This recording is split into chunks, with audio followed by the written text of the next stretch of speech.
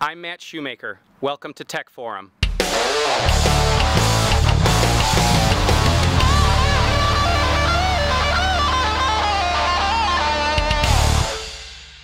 Good morning, guys. Welcome back to the vlog on Tech Forum. Today we're going to discuss use and care of lithium batteries. Now, this is just a very brief overview. It is in no way an exhaustive discussion of the finer points of various chemistries, but I wanted to give you guys a basic understanding of lithium batteries. This will give those that are unfamiliar with EVs and battery longevity a little bit more knowledge in their arsenal to work with, but it's also something that applies to other devices as well: cell phones, tablets, radio-controlled cars and airplanes. Anything with a lithium battery, you can pretty much apply this to. And there are so many different chemistries, lithium manganese and lithium cobalt, and all these different chemistries, but they all boil down, or the majority of them anyway, boil down to the fact that lithium is a component of those batteries. Actually a small component, but it is a component in those batteries. And I wanted to discuss today the use and care of them and how to get the most out of your batteries. So here on the screen we've got our diagram of the Model 3 and the battery under the floor. You'll notice that I've got the battery limit set at roughly 80%. If I set this here, you'll notice that Tesla has listed daily, set any level for your daily driving needs, trip, useful for a road trip, charging to this level will take longer. So I've got it set at 80%, but you can move this maximum charge point indicator all the way to 100% or down to 50%. And I've had people ask me, well, why on earth would you charge to 80%? If you can charge to 100%, why don't you just charge to 100%? Well, lithium batteries really prefer staying within a window that's in the center of the battery. I would say the center 60% of the battery is where it really wants to live.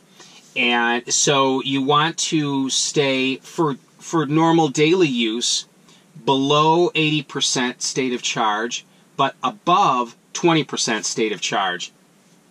It's pretty complex as to why that is on a lithium battery, and I'm not an engineer, so I may not be able to communicate that very well. So I just want to give you the basics of this, and by all means, go ahead and internet search this to get some of the finer points, because this goes, my goodness, a couple orders of magnitude deeper than I'm going to today. But this will give you an idea of how to care for your battery just with these general principles. So again, stay below 80% state of charge as a maximum charge point, but keep the battery above 20% state of charge.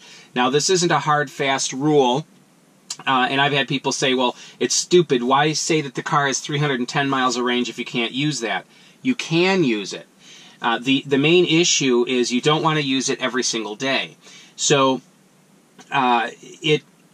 for instance, if you were to charge to 100% every time and discharge to 0% every time you use the car, you could do that, but you will, your overall longevity of your battery pack will be lessened, and it's lessened in a pretty drastic way.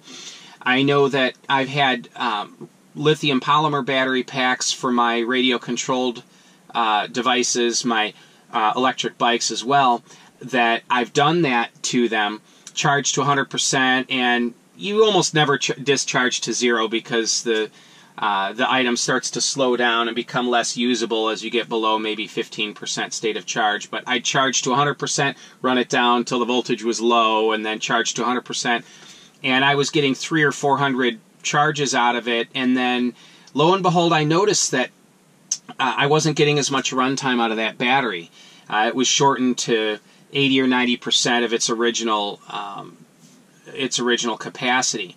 So then I noticed that if I stopped charging at 85% or so on my RC vehicles, I was, instead of getting 300 or 400 charges out of a pack, very healthy before the battery capacity began to degrade, I was getting several thousand I mean, it was to the point where I'd charge it 3,000 or 4,000 times, and I had a number of RC vehicles, small drones, and that all of my kids and I would fly every day multiple times, and we're getting 2 or 3 years out of a battery, and it's still working fine.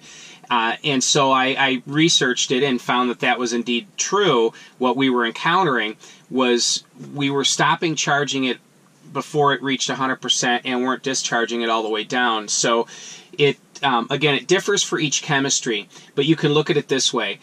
You will get, if you use the 60% in the center of the battery pack for daily use, again, keep it below 80%, but keep it above 20%, you'll go from a few hundred charges before you notice any noticeable degradation in the battery at all, up to many thousands of recharge cycles.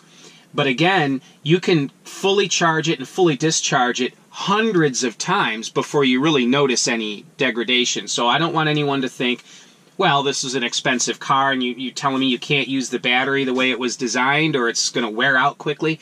It's not really the case. It's just, since it is an expensive battery and most people don't need 300 miles of range every single day, it's best to use the range that you need.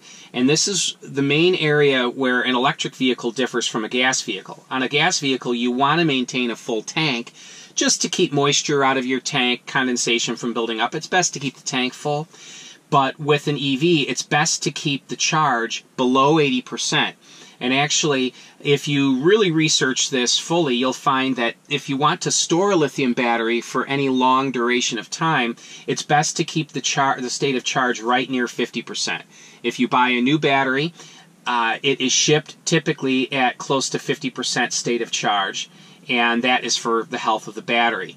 So I hope this is helpful to you guys. Again, it's not bad to charge the battery all the way up and discharge it down. It's not like you're ruining your car.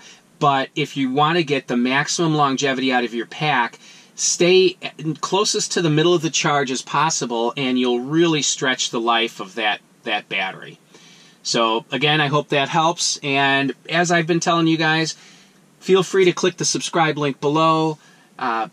Give me a like if you like the videos, and give me suggestions. I'm more than happy to do the best I can to give you guys the content that you're looking for.